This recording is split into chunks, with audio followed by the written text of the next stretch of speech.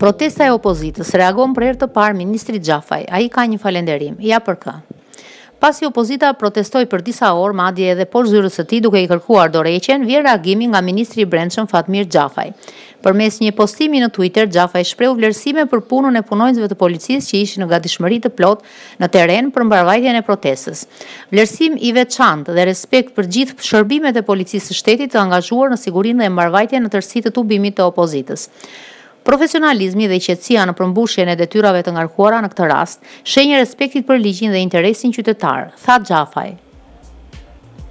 Kujtojmë se përfaqësues të PD-s dhe LSI-s së bashku me shumë qytetarë u bashkuan protestës në bulevardin Dëshmorët e Kombit dhe më pas u drejtuan Ministrisë së Brendshme ku kërkuan dorëheqjen e Xhafajt, ndërsa brorisnin edhe Ramaik. Në këtë tubim nuk munguan as konfrontimet mes protestuesve dhe policisë, ku përpasoj 11 efektiv u lënduan, si dhe kryeredaktori i Rilinës Demokratike Bledi Kasmi.